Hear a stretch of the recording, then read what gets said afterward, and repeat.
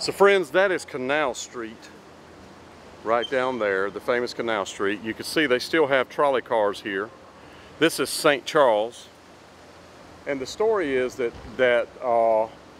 Elvis and June were driving, and they were still back in Biloxi, and they heard on the radio a DJ saying that he wanted to interview June because it was talk that they were going to get married.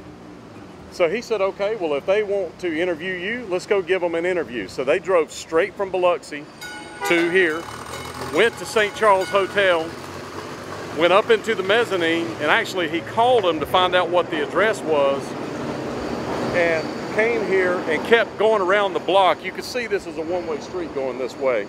And he kept going around the block trying to find somewhere to park, couldn't find anywhere to park, and finally just said, heck it, which is a call back to Adam the Woo, my buddy, and parked right here and just double parked and went in and did an interview. So we're going to go in and see if we can go upstairs and see where it happened at in the mezzanine.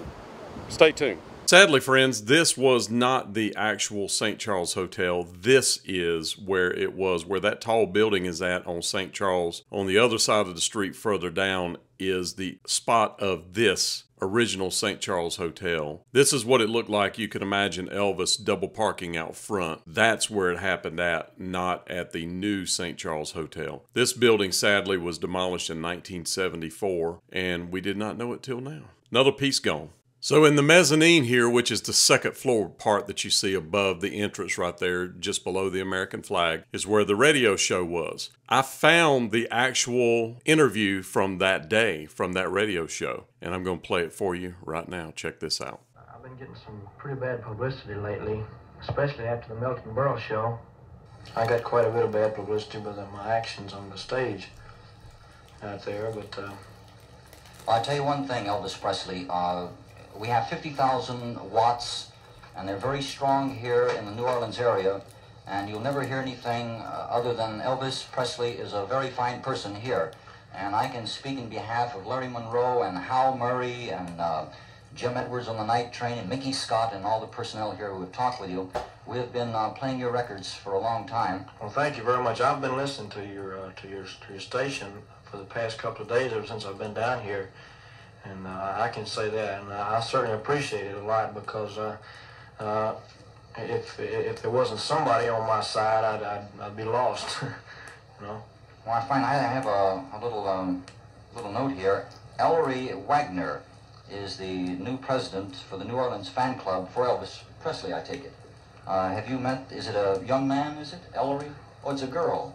I see. Have you met Miss Wagner? I don't believe I have. If I did, it was a long time ago, and I forgot it. Back when I was in New Orleans when I first started out in the business. Oh, you were in New Orleans? Yes, I was at Pontchartrain Beach, and that's back when I first started out. And I've been around quite a bit since then. I've met so many people till it's hard to remember. Well, I heard the Democratic Party is trying to buy the Elvis Presley block of votes. That's what I hear. Well, I'm afraid that the biggest part of them would be kind of too young to vote, you know. I want to ask you one other thing. I was reading one of the trade magazines.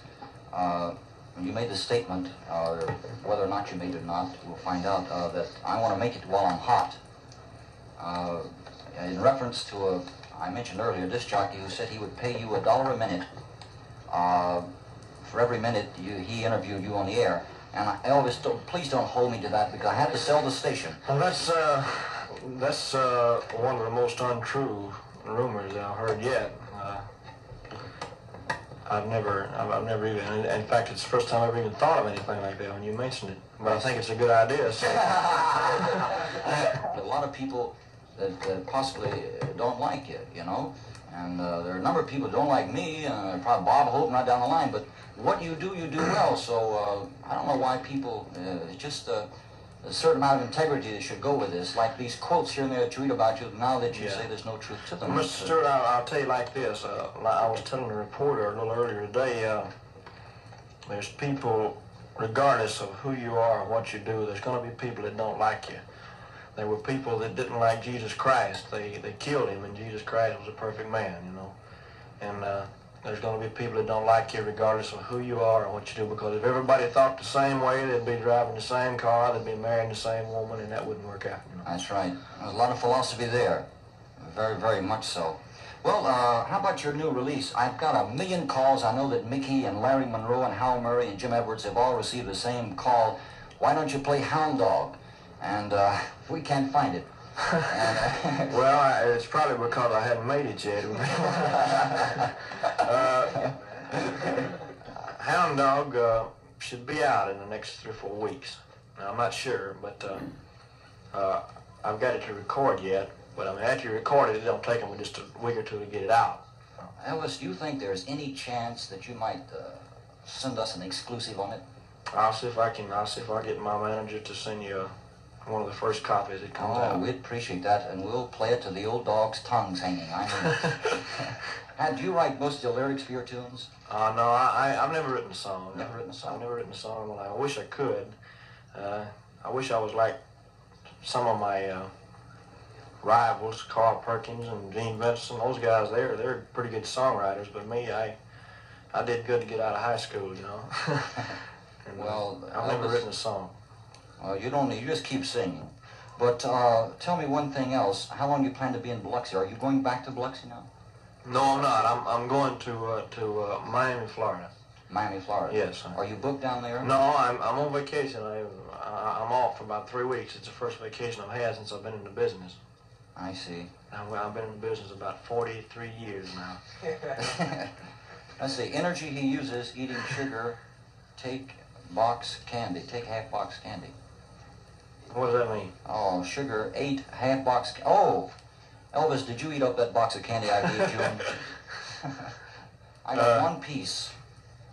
Well, it was very good candy. I saw the price tag on the bottom of it, you know, 98 cents, but... Don't worry, I stole it. No, it was very good candy. I didn't know who it belonged to. It was just sitting in front of me and I was eating it. I see. Well, you're sitting in front of it. Well, I'd like to play an Elvis Presley tune here. Who? Gene Vincent? This boy is, come on. But, I met Gene in New York. I met him last week. He was in the train station up there. I was going to New York, from New York to Memphis. And Gene Vincent was in the train station. And, I didn't know who he was. One of the boys in my band knew him. And I walked over and introduced myself to him. And it's the first time I had ever seen him. Or he had seen me on shows, but he had never, I had never met him. And I told him, I said, Gene, congratulations on your record. I said, you really got a hit. And right immediately, the first thing he said was, well, I wasn't trying to copy you, he said. He said, I wasn't trying to sound like you. Just right off of the bat, he said that, see, without even being asked. Yeah. And I told him, I said, oh, I know that. I said, that's just your natural style. But the boy has got out a very good record. And I have people ask me all the time what I think about these people that sound a lot like me. I was the first one to come out with it, I reckon, is best as far as I can remember.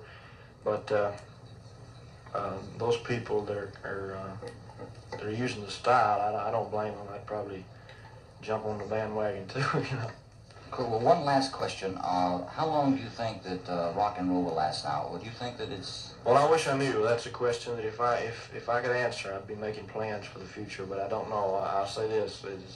It's very hot now, and I like it. I enjoy rock and roll. A lot of people like it. A lot of people don't. But as long as it lasts, as long as it sells, I'll continue doing it, as long as that's what the people want. And if they change, if it dies out, I'll try to do something else. And if that doesn't work, I'll just say, well, I had my day.